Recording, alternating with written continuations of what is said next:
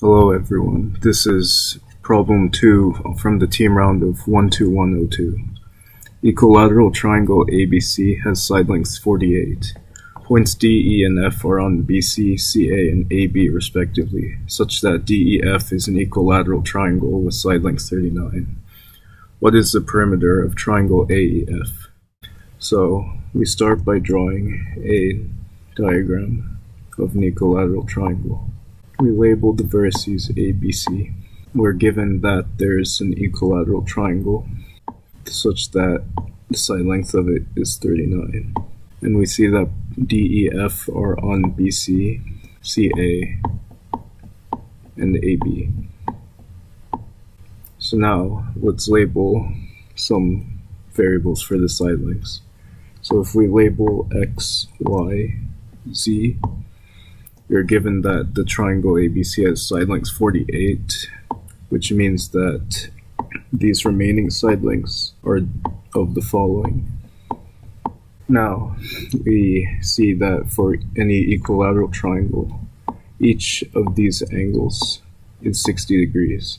This means that if we label this theta, the sum of the angles here add up to 180 because BC is a line segment, which means that this is 120 degrees minus theta.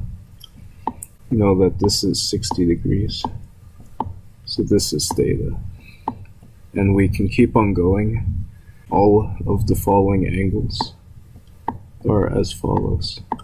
Note that because DEF is an equilateral triangle, all of these side lengths DE, EF, FD are equal to 39.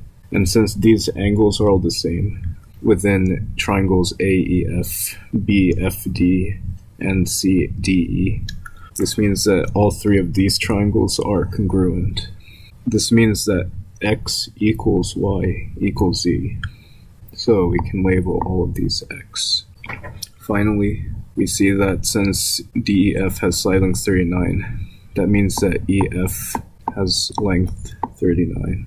And then AE plus AF equals X plus 48 minus X, so the X's cancel out and we get 48.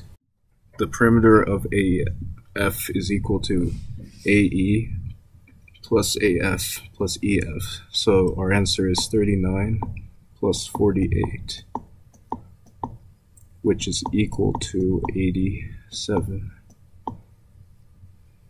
Hi everybody, this is Tim. Hope you're enjoying our videos. If so, you know what to do: like, subscribe, turn on notifications, all that sort of thing. But what I'd really want to invite you to do is to send us an email at media@mathleague.org. Tell us which problems you'd like to see us cover next in our video series. Take care and see you in the next video.